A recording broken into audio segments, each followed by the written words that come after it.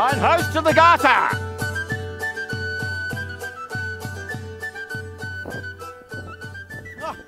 Ein house to the garter! What says my bully rook? Thou art an emperor, Kaiser, Caesar, and Caesar.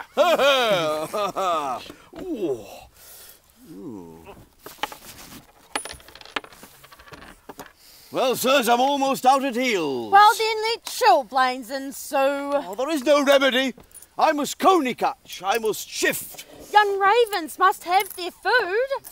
Which of you know ford of this town? I know the man. He is of substance good.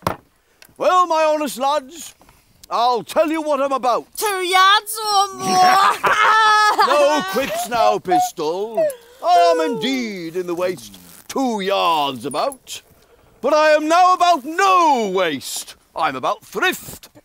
Briefly, I do mean to make love to Ford's wife. I spy entertainment in her. She discourses, she carves, she gives the leer of invitation. I am Sir John Falstaff's. Now the report goes, she has all the rule of a husband's purse, and he hath a legion of angels.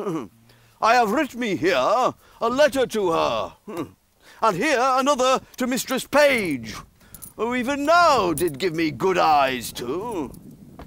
Examine my parts with the most judicious o'erlays. Sometimes the beam of her view gilded my foot, sometimes my portly belly. Let the sun on the dunghill shine. I thank thee for thy humour. Oh, she did so course all my exterior with such a greedy intention that the appetite of her eye did seem to scorch me up like a burning glass. Here's another letter to her. She bears the purse too. She is a region in Guyana, all gold and bounty. I shall be cheaters to them both, and they shall be exchequers to me. They shall be my East and West Indies, and I will trade to them both. Go bear thou this letter to Mistress Page, and thou this to Mistress Ford. We will thrive, lads, we will thrive. Shall I, Sir Pandarus of Troy, become, and by my side wear steel? Well, then let Lucifer take all. I'll run no base letter. Here, take the humour later. I shall keep the heavier of reputation.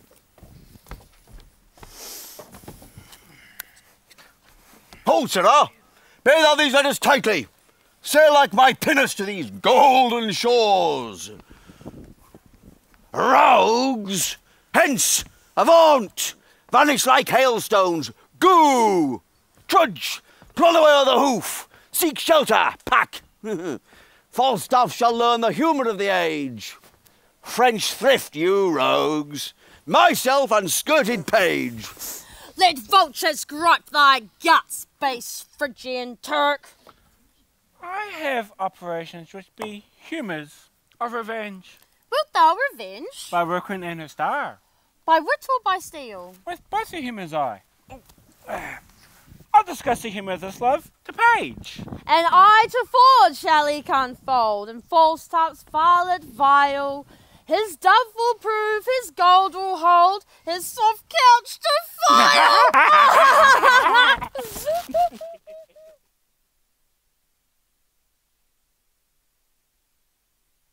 What? Have I escaped the love letters in the holiday time of my beauty, to be subject for them now? Ask me no reason why I love you. For though love use reason for his physician, he admits him not for his counsellor. You are not young, no more am I. Go to then, there's sympathy. You are merry, so am I, ha ha. Then there's more sympathy. You love sack, and so do I. Would you desire better sympathy? Let it suffice thee, Mistress Page, at the least, if the love of a soldier can suffice, that I love thee. I will not say pity me, 'tis not a soldier-like phrase, but I say love me. By me, thine own true knight, by day or night, or any kind of light, with all his might, for thee to fight. John Falstaff, What a Herod of jury is this! O wicked world, how shall I be revenged on him? For revenged I will be, as sure as his guts are made of puddings. Mistress Page! Oh, trust me, I was going to your house. And trust me, I was coming to you. You look very ill. What is it? If I would but go to hell for an eternal moment or so, I could be knighted. What thou liest, Sir Alice Ford. We burn daylight. Here, read. Perceive how I might be knighted. I shall think the worse of fat men as long as I have an eye to make difference of men's liking. What tempest I trow through this whale with so many tons of oil in his belly ashore at Windsor? How shall I be revenged on him? I think the best way were to entertain him with hope until the wicked fires of lust have melted him in his own grease. Have you ever heard the like? Letter for letter, but that the name of Page and Ford differ. This is the twin brother of thy letter, but let thine inherit first, for I protest mine never shall. I warrant he hath 1,000 of these letters, each writ with a blank space for a different name. Why, it is the very same. The very hand, the very words. What do they think of us? Nay, I know not. It makes me almost ready to wrangle with mine own honesty. I will entertain myself as one not acquainted with all. Unless he know some strain in me that I know not in myself, he would never have boarded me in this fury. Oh, boarding, call you it. I'll be sure to keep him above deck. So will I. But let's be revenged on him. Let's call a meeting. Let's lead him on in his suit. And until he hath pawned his horses to mine host of the guard. Nay, I will consent to act any villainy against him that may not sully the chariness of our honesty. That my husband saw this letter, it would give him eternal food to his jealousy. And look where he comes, and with my good man too, who is as far from jealousy as I would give him cause, and I hope that is an unmeasurable distance. Well, you are the happier woman. Let's consult against this greasy knight. Come hither. Well, I hope it be not so. Hope is but a curtal dog in some affairs. Sir John affects thy wife. Why, sir? My wife is not young. Oh, he woos both high and low, both rich and poor, both young and old. And one with another. Ford, prepend! Love my wife. With liver burning hot, prepend or go thou. Oh, odious is that name. What name, sir?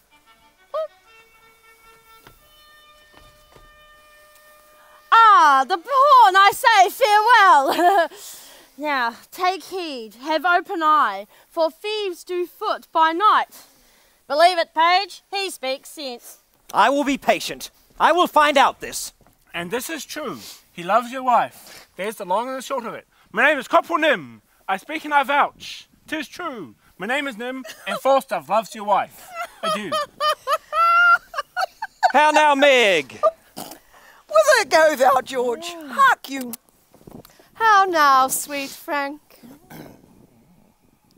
Why art thou melancholy? I'm melancholy. I am not melancholy. Get you home. Go. Oh, faith, thou hast some crotchets in thy head. Now will you go, Mistress Page? Have with you. You will come to dinner, George. Look who comes yonder. She shall be our messenger to this paltry night. Trust me, I thought on her. She'll fit it. Psst. Hello. Come within with us and see. We'll have an hour's talk with you. How now, Master Ford? You heard what that knave said to me, did you not? Yes. And you heard what the other told me? Well, what do you think there is truth in them? Now, hang 'em, slaves. I do not think the knight would offer it. But these that accuse him in his intent toward our wives are a yoke of his discarded men. Very rogues, now they be out of service. Were they his men? Yes, marry were they. Well, I like it not the better for that. Does he lie at the garter? Aye, marry, does he? If he should intend this voyage towards my wife, I would turn her loose to him. What he gets more of her than sharp words, let it lie on my head. Well, I do not misdoubt my wife, but I would be loath to turn them together. A man may be too confident. I cannot have thus on my head. Though Page be a secure fool who stands so firmly by his wife's frailty, yet I cannot put off my opinion so easily. She was in his company at Page's house, and what they made there I know not. Well, I will look further into it. And I have a disguise to sound Falstaff. How now, mine host? How now, Bullyrook? Thou art a gentleman. I'll give you a pottle of burnt sack to give me recourse to Falstaff to tell him my name is Brooke, but only for a jest. If I find her honest, I lose not my labour. If I find her otherwise, 'tis labour well bestowed. Thy hand, Bully. Thou shalt have egress and regress. Said I well? And thy name shall be Brooke. Yes.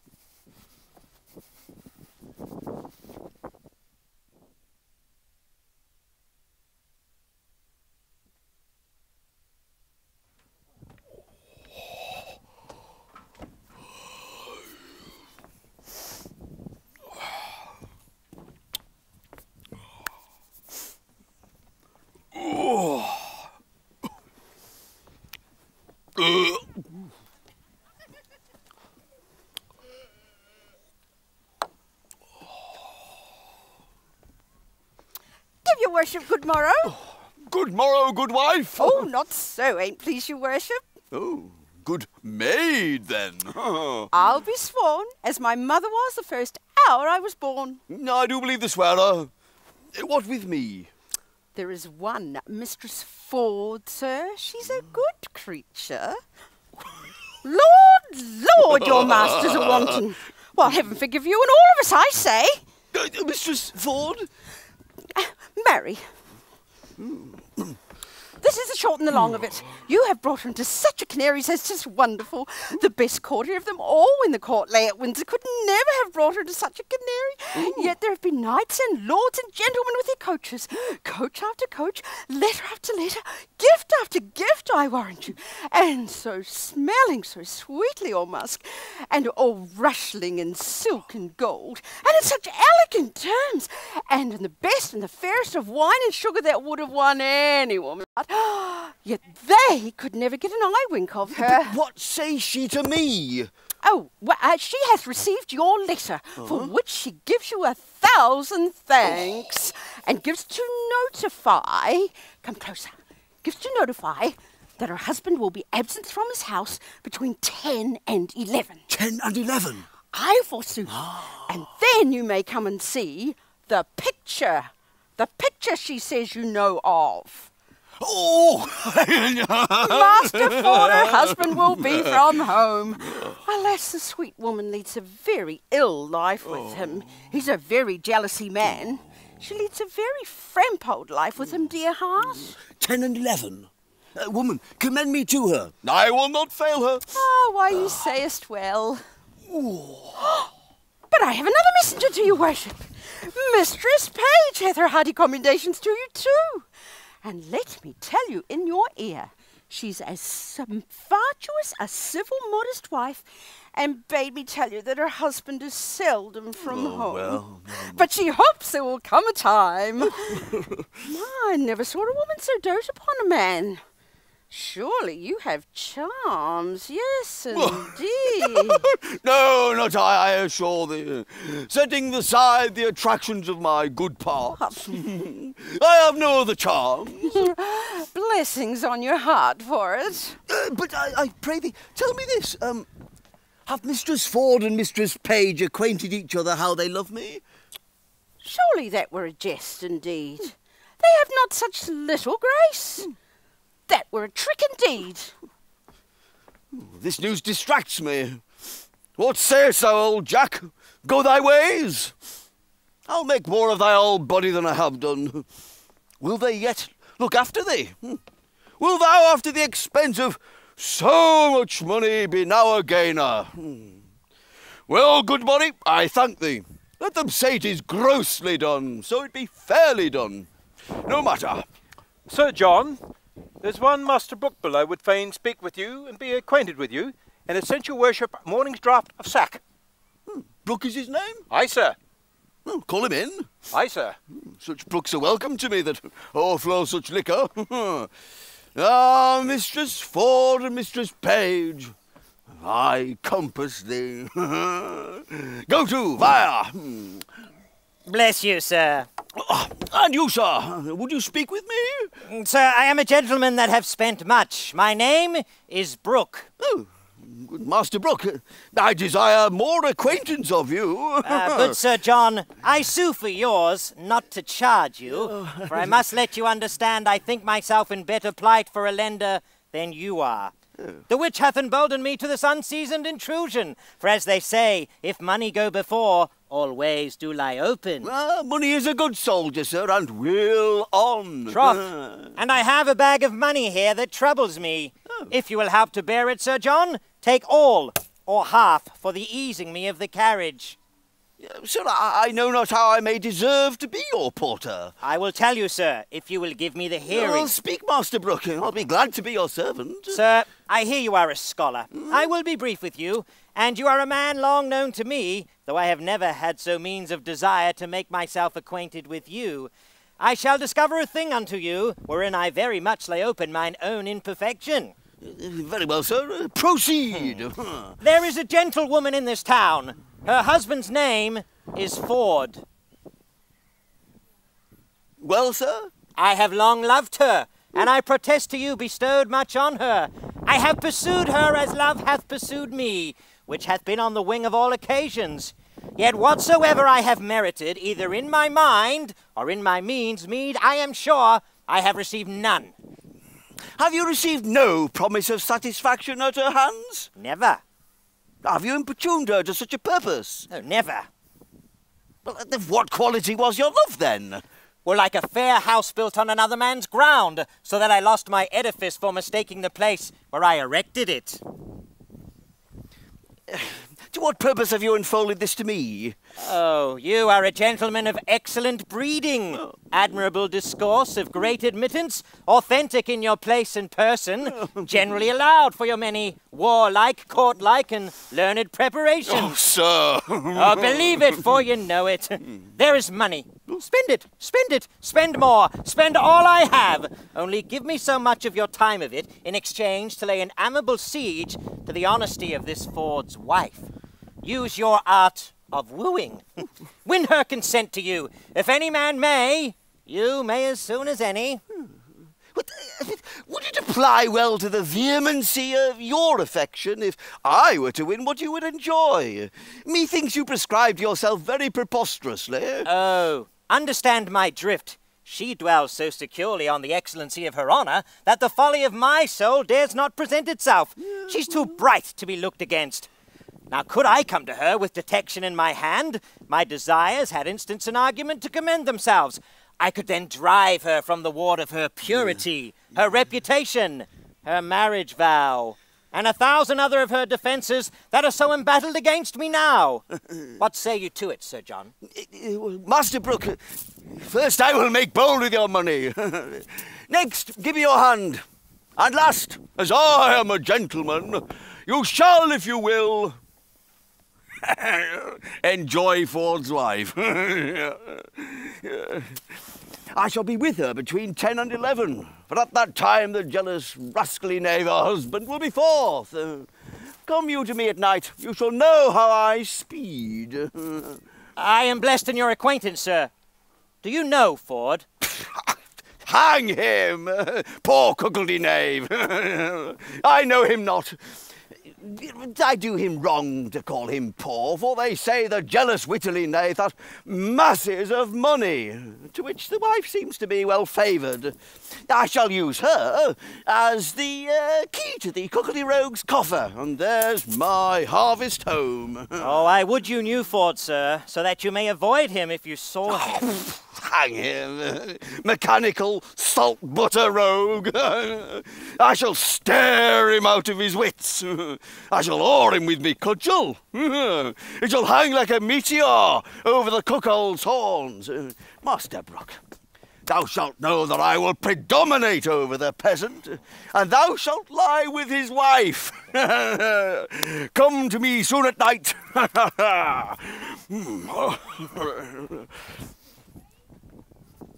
What a damned Epicurean rascal is this? My heart is ready to crack with impatience. Who says this is improvident jealousy?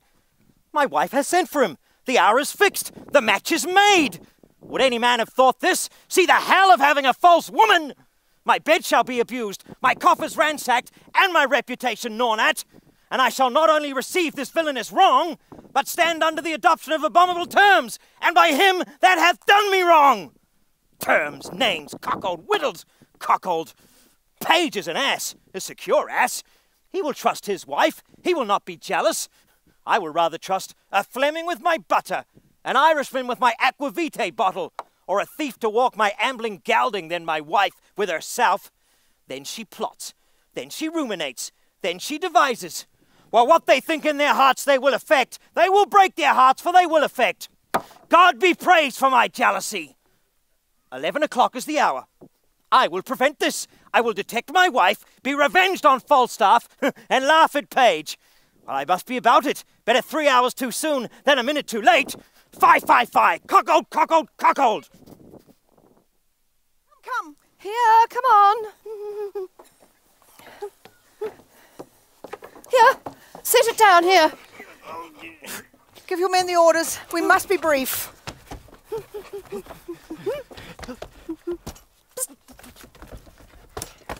Mary, as I told you before, you two, be ready here, and when I suddenly call you, come forth, and take this basket on your shoulders.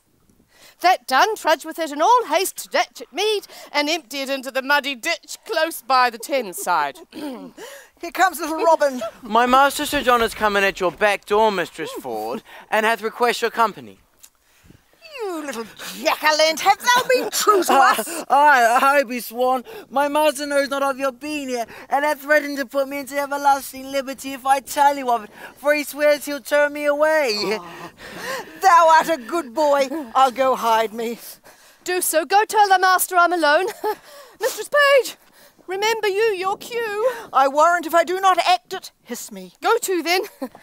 We'll use this unwholesome humidity, this gross watery pumpkin. We'll teach him to know turtles from jays. Have I caught thee, my heavenly jewel? Why, now let me die, for I have lived long enough. This is the period of my ambition. Oh, this blessed hour. Oh, sweet Sir John. Oh, Mistress Ford, I cannot cog. I cannot prate, Mistress Ford. Now shall I sin in my wish? I would that thy husband were dead. I will speak it before the best lord. I would make thee my lady. I, your lady, Sir John, alas. I would be a pitiful lady. Oh. Let the court of France show me such another. I see how thine eye would emulate the diamond. Thou would make an absolute courtier. What made me love thee? Let that persuade thee there is something extraordinary in thee. Come, I cannot cog and say that thou art this and that, like many of these lisping hawthorn bud, that come like women in men's apparel and smell like Bucklersberry in simple time. No, I cannot. But I love thee, none but thee, and thou deservest it. Well, heaven knows how I love you, and you shall one day find it. Oh, keep in that mind, I'll deserve it. Oh, nay, I must tell you so you do, else I could not be in that mind. Mistress Ford, Mistress Page is at the door, sweating and blowing and looking wildly, and needs speak with you presently. Oh, she shall not see me. I'll ensconce me behind the arras. Pray you do so. She's a very tattling woman. What's the matter? How now? Oh, Mistress Ford, what have you done? You are overthrown, you are shamed, you are undone forever. What's the matter, good Mistress Page? Oh, well a day, Mistress Ford. Married to such an honest man, to give him cause of such suspicion. What cause of suspicion? What cause of suspicion? Out upon you. How am I mistooken you? Why, alas, what's the matter? Your husband comes hither. To search for a gentleman he says is here in the house now by your consent, taking ill advantage of his assents. You are undone. What shall I do? There is a gentleman, my dear friend, and I fear not my own shame as much as his peril. I had rather £1,000 he were out of the house. You are shamed. Your husband comes nigh. Can you think of a conveyance, for in the house you cannot hide him? What a woman are you! Oh, look! A basket! If he be of any reasonable stature, we could creep him in there, throw foul linen on him, and take him for bucking. Or is it whiting time? Get your men to send him to Datchet Mead. He's too big to go in there. What shall I do? Oh, let me see it. Oh, let me see it. Oh, let me see it. Oh, Eileen, follow my Sir friend's John counsel. Falstaff, are these your letters, sir? Oh, I love thee. Help me away. I'll creep Come, in here. boy. Come help cover your master. Give your men the orders. John, Robert, John. You dissembling knight. Take up these clothes here, quickly. Carry them to the laundress that Datchet Mead. I pray you come near. If I suspect without cause, why then make sport at me? Let me be your jest. I deserve it. How now? Whither bear you this? To the lodges, forsooth. Why, what do you have to do with where they bear it? You were best meddle with buck washing. Buck? I would I could wash myself of the buck.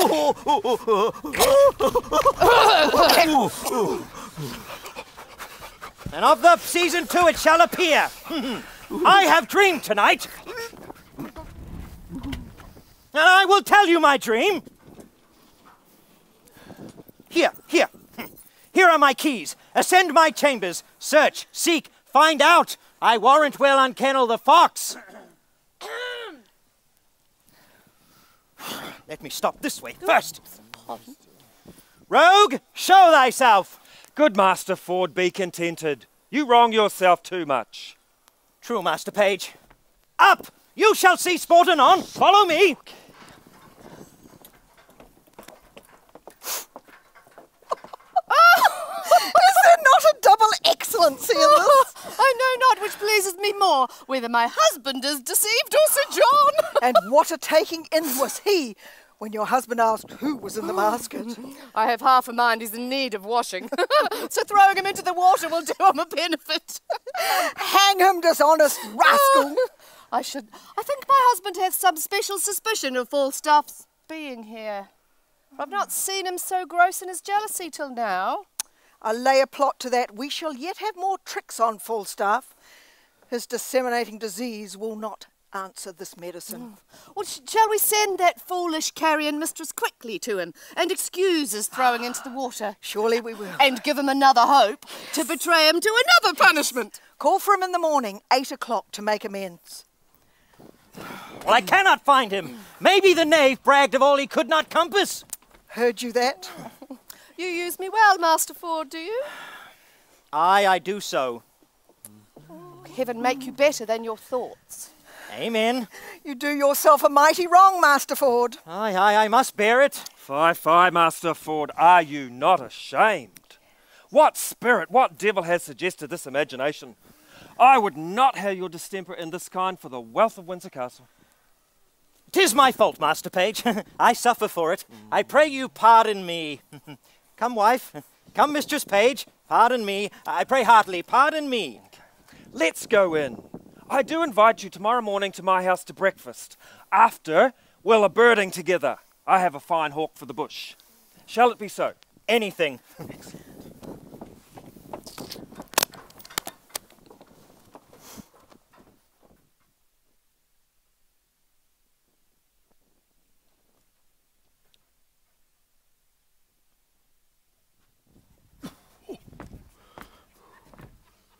Fetch me a quarter sack and put a toast in. Oh, have I lived to be carried in a basket? I'm thrown into the Thames like a barrel of butcher's offal. You know, if I be served such another trick, I'll have me brains taken out and buttered and given to a dog for a New Year's gift. The rogues slighted me into the river with as little remorse as they would have drowned a blind bitch's puppies, 15 in the litter. Do you know, by my size, have I a kind of alacrity in sinking? If the bottom were as deep as hell, I should down. I had been drowned, but the shore was shelvy and shallow, kind of death that I abhor. Well, the water swells a man. What a thing I should have been had I been swelled. I should have been a mountain of mummy. Yes, Mistress, quickly, sir, to speak with you. Oh, let me pour in some sack into this Thames water. My belly's as cold as if I'd swallowed solid snowballs of pills to cool the By your brains. leave, I cry your mercy. Good worship. Oh. Tomorrow. Take away these chalices. Go and brew me a pottle of sack finely. With eggs, sir? Simple of itself. I'll no pullet sperm in my brewage. Mary, I come to your worship from Mistress Ford. Mistress Ford? I've had Ford enough.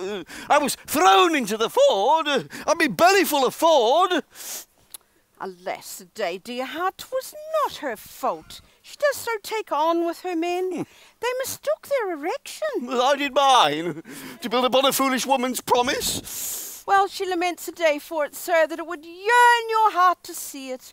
Her husband goes this morning a-birding, and she desires you once more to come to her between 8 and 9. I must carry her word quickly.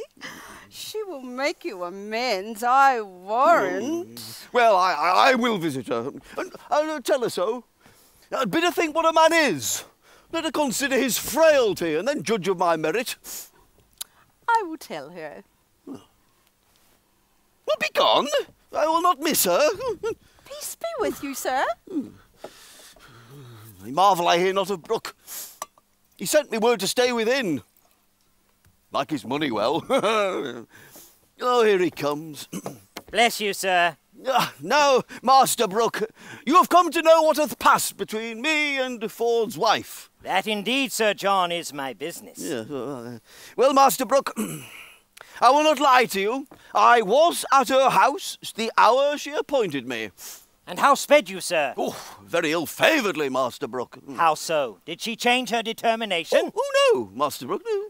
But the Peking call knew to her husband, Master Brooke, dwelling in a continual alarm of jealousy, comes me in the instant of our encounter, after we had embraced, kissed, and protested, and as it were, spoke the prologue of our comedy.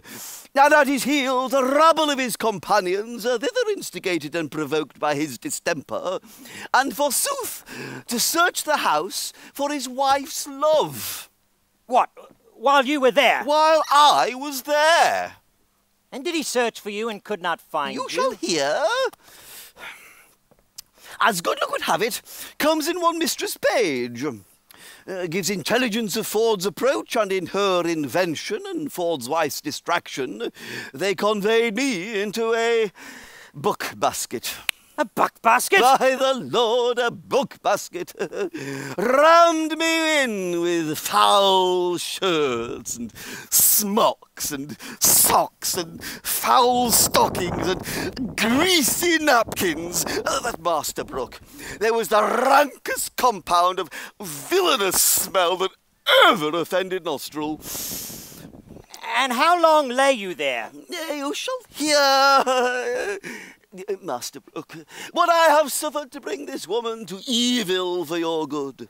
Being thus crammed in the basket, a couple of Ford's knaves, his hinds, were called forth by their mistress to carry me in the name of foul clothes to Datchet Lane. They put me on their shoulders, met the jealous knave their master in the door, who asked them once or twice what they had in the basket. Well, I quaked for fear, lest the lunatic knave would have searched it, but fate, ordaining that he should be a cuckold, held his hand. Well, on went he for a search, and away went I for foul clothes. But mark the sequel, Master Brooke. I suffered the pangs of 3 several deaths. First, an intolerable flight, to be detected by a jealous rotten bellwether, and next to be compassed, hilt to point, heel to head, and then to be stopped in like a strong distillation, with stinking clothes that fretted in their own grease.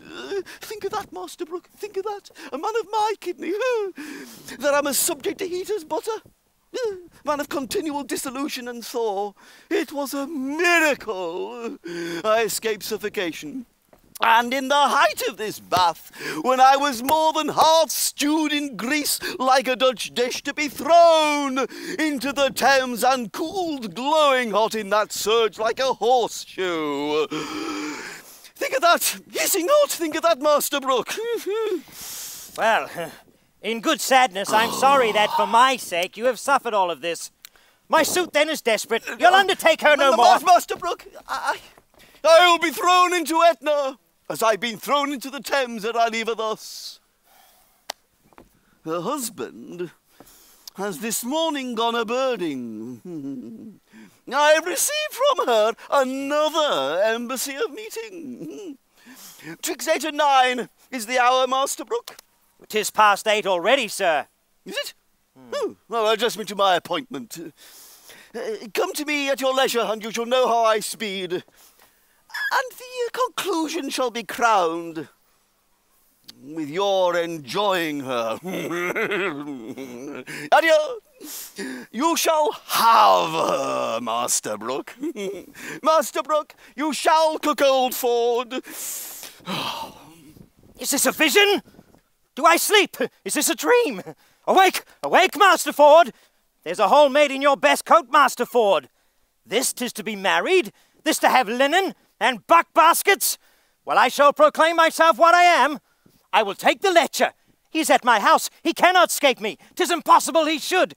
He cannot creep into a halfpenny purse or into a pepper box. But lest the devil that guides him should aid him, I will search impossible places.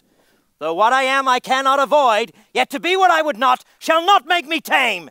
If I have horns to make one mad, let the proverb go with me. I'll be horn mad.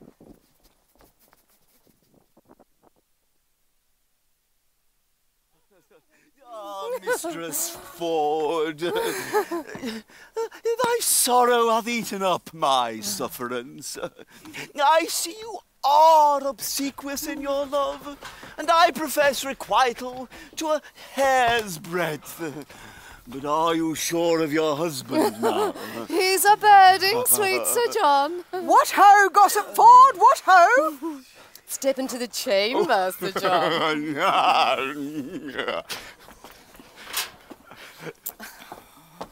How now, sweetheart? Is there anyone home with you? Nay, only my own people. Indeed. No, certainly. Speak louder. Truly I am glad that there is no one else here with you. Why? Your husband is in his old loons again, takes on so over yonder with my husband, rails against all married mankind, curses the daughters of Eve, whatsoever complexion they are, and so buffets his forehead, crying, peer out, that any madness I have ever yet beheld was tameness, civility, and patience. In this distemper that he is in now, I am glad the fat knight is not here. Why? Does he talk of him? Of no one else but him. Swears the last time he searched the house, he was taken out in a basket, and protests to my husband that he is here now, has called the men from their sport to make another experiment of his suspicion. It's as well the knight is not here. He will be seen in his own foolery. Well, how near is he, Mistress Page? At street's end. He will be here anon. I am undone. The knight is here. Oh! Then you are shamed, and he is a dead man. Away with him! Away with him! Better shame than murder. What shall I do? How shall I bestow him? Shall I put him into the basket again? No, I'll come no more in the basket. May I not go out, Eddie, come? Alas! Master Ford's brothers watch the door with their pistols. If it were not so, you could have gone. But why make you here? What shall I do? I'll creep up into the chimney. Oh, there they always use for discharging their birding pieces. There's no hiding you in the house. Well, I shall go out then. If you go out under your own semblance, you die, Sir John. Unless you go out disguised. How might we disguise him? My maid's aunt, the fat woman of Brentford, has a gown above. It will serve him well. They are both the same size. And there is her hat upstairs and her muffler too. Run up, Sir John, run up. Go! Sweet Sir John. I would my husband would meet him in this shape, for he cannot abide the woman of Brentford. He swears she's a witch, has forbade her my house, and has threatened to beat her. Oh, heaven guide your husband's cudgel to him, and the devil guide it afterwards. But is my husband coming? In sadness he is, and speaks of the basket. He hath had intelligence. We'll try that, for I'll appoint my men to carry the basket again, to meet him at the door with it, as they did last time. Come, come, take it up. Oh, pray heaven are not full of hot night again. I hope not. If it prove true, Master Page, have you any way then to unfool me again? Set down that basket, villain. Somebody call my wife. Oh, you pandally rascals! What? Wife, I say, come forth. Behold what honest clothes you send forth to bleaching. Oh, are you not ashamed? Let the clothes alone. I shall find you anon. Empty out the basket, I say. Oh, why, man, why? Master Page, as I am a man, there was one conveyed out of my house yesterday in this basket. Why then may he not be in there again? In my house I am sure he is. My intelligence is good. My jealousy is reasonable. Pluck me out all the linen. If you find a man there, he shall die a flea's death. He is no man. Well, he's not here I seek for. No, nor nowhere else but in your brain. Help me search my house this one time. Oh, what ho, good Mistress Page! Come you and the old woman down. My husband would into the chamber. Old woman? What old woman is that? Oh, nay, my maid's aunt of Brentford. Witch! Queen, an old cousin in queen. Have I not forbid her in my house? She works by spells and by charms and by the figure. Come, you old hag, you witch, come on, I say. Oh, nay, good sweet husband. Let him not strike the old woman. Come, Mother Pratt. Come, give me your hand. Oh, I'll prat her out of my house! Out! You witch! You baggage! You polecat! You hag! Out! Out! I'll fortune tell you! I'll conjure you! Are you not ashamed? I think you've killed the poor woman. Nay, he will do it. 'Tis a goodly credit for you. Hang her, witch! Will you follow me? I beseech you, follow me. See but the issue of my jealousy. I'll obey his humour a little further. He beat her most pitifully. No, by the mass that he did not. He beat him most unpitifully, methought. Then I shall have the cudgel hallowed and hung o'er the altar. It has done meritorious service. What think you? Shall we pursue him with any further revenge? No, I am sure the spirit of wantonness has been scared out of him, and I think he shall attempt us no more. Shall we tell our husbands how we have served him? Yes, I think we shall. Let us go. I'll warrant they'll have it publicly shaved. Yes, we'll go to the forge and have it shaped. I'll not have it cool. Yes. And did he send you both these letters in an instant? Within a quarter of an hour. Pardon me, wife. Henceforth do what thou wilt. I rather will suspect the sun with cold than thee with wantonness. But let our plot go forward. Let our wives yet once again, to make us public sport, appoint a meeting with this old fat fellow, and then we can take him and disgrace him for it. There is no better way than what they spoke of. How? To send him word they'll meet him in the park at midnight? Fie, he'll never come. Let us devise to bring him thither.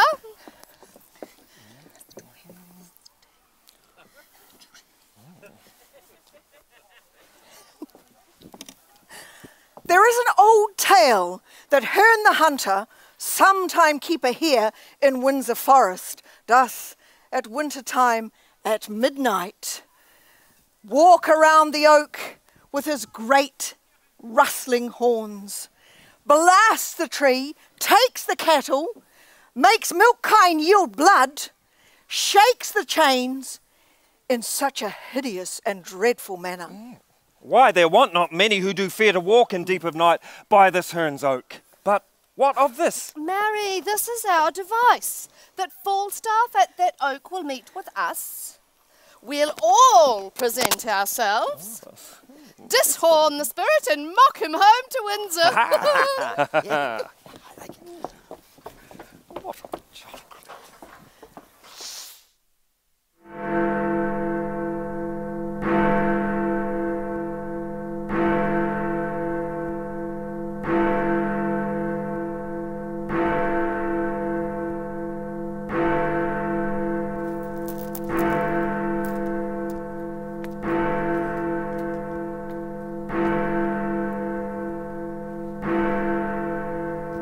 The letter said midnight.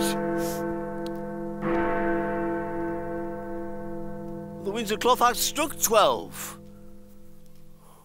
Minute draws on. None of the hot-blooded cods assist me. Remember, Jove, thou wast a bull for thy Europa. Love set on thy horns. Oh, powerful love, that in some respects makes a beast a man, and in some others, a man a beast. For me, I am here a Windsor stag, and the fattest, I think, in the forest. Send me a cool rut time, Jove, or else who can blame me to piss me tallow? Oh, who comes here? My doe? Sir John, art thou there, my dear?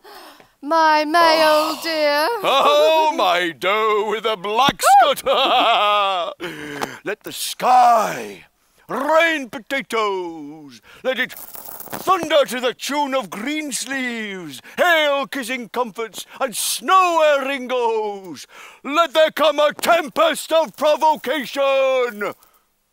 I will shelter me here. Good Mistress Poachers, come with me, sweetheart. Oh, divide me like a bribe book. Eat your horns. I'll keep my sides to myself, and the shoulders for the fellow of the walk. And my horns I bequeath thy husband. I pray come. Hold up this jest no higher. Well, Sir John, what think you now of Windsor wives? See here, husband, do not these fair yokes become the forest better than the town? Who's a cuckold now, Master Brooke? Falstaff's a knave, a cuckoldly knave, Master Brooke. Here are his horns, Master Brooke. He hath enjoyed nothing of Ford but his buck-basket, his cudgel, and 20 pounds of money that shall be paid, Master Brooke. His horses are arrested for it, Master Brooke. Sir John, we have had ill luck and we could never meet. I will never take you for my love again, but I will always count you my dear. I do begin to perceive that I am made an ass. Aye, and an ox too. Both the proofs are extant. What, Sir John? Do you think that you would have had the scruples from our heart to give to hell and the devil would have given you as our delight? What? A hodge pudding? A bag of flax? A puffed man. Old, cold, withered, and of intolerable entrails. And as slanderous as Satan. And as poor as Job. And as wicked as his wife. And given to fornications and taverns and wine and sack and methligans and drinkings and swearings and starings, pribbles and pravels. I see I am your theme. You're the start of me. Well, I am disjected. Use me as you will. Come, husband, let us all go home and see to the sport or a fire. And Sir John and all. Let it be so, Sir John. For to Master Brooke you shall yet hold your word, for he tonight shall lie with Mistress Ford.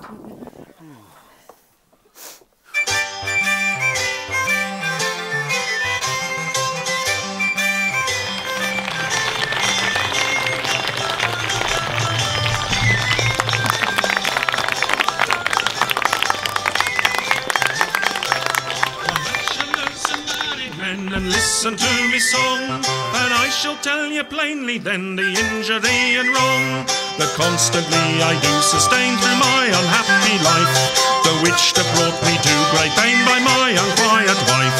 She never lends a bawling, a tongue it is so loud, but always she'll be railing and will not be controlled, for she the breeches still will wear, although it breeds my strife.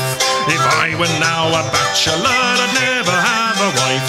Sometimes I go in the morning about me daily work. Me wife, she will be snorting, and in her bed she'll lurk, until the chimes to go at 8, and she'll begin to wake. Her morning's draught will spice it straight, to clear her eyes she'll take.